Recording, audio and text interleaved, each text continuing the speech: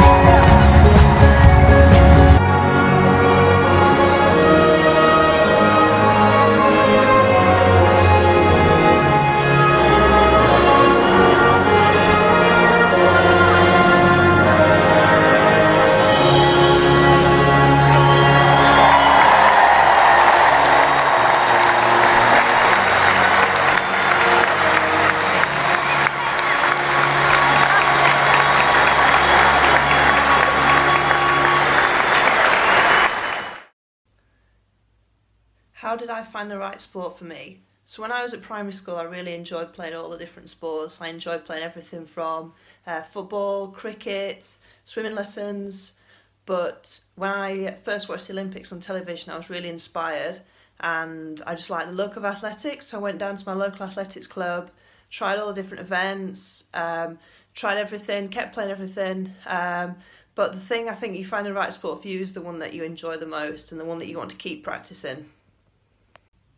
What athletic activity do I enjoy the most? So when I did athletics, when I was younger, I tried all the different events and I really enjoyed them all, but the one that I seemed to be the best at was the hammer throw.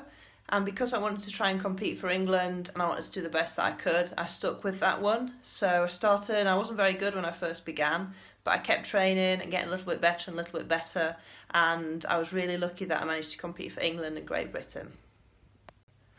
What puts more pressure, having the crowd quiet or the crowd cheering? That's a really difficult question, but when the crowd are cheering for you, you know that they are cheering because they want you to do really well. But at the same time, because there's lots of noise, you also are more aware of people there. But I'd say when you do compete and there's a crowd, you almost forget they're there. So with athletics, you're almost just repeating the same thing over and over again. So I'd done so many throws in training, so many throws in competition, that I had to just blank out everything and just go back to basics and just do my throw and just forget about the fact that I was in a stadium with lots of people there and just do what I'd done time and time again. How did I feel when I won my first competition? I can't actually remember my first competition, but I can remember that every time I did a competition, as soon as it finished, I looked forward to the next one because I always just wanted to win again and again and again. So as soon as I finished, I knew that I wanted to do it all over again because I enjoyed it that much. How do athletes have to eat? So athletes have to eat really healthily. You have to make sure that you drink lots of water to stay hydrated. Have lots of carbohydrates. So carbohydrates give you energy. So they're foods like potatoes, pasta, rice. Protein makes your muscles strong. So foods like eggs, meat, fish, and then also lots of fruit and vegetables as well. So I try and have as many fruit and vegetables as I can in the day. How do you become an elite athlete? So nothing happens overnight. I started doing the sport when I was 12. I got picked for England when I was 15. I first got picked for Great Britain when I was 18, and I was 23 when I went to my first Commonwealth Games. So how do you become an elite athlete? You have to work really, really hard. So when I used to train, I used to throw outside. A lot of the time it used to be really cold, it used to rain a lot, but you just have to go out and you have to get it done.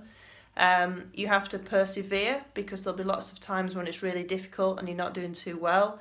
And some days you feel like giving up, but you have to never give up and always keep trying your best. You always have to believe in yourself. So sometimes you might have a bad session and think that you maybe not good enough, or other people might say you're not good enough either, but you always have to believe in yourself. So those are the main things.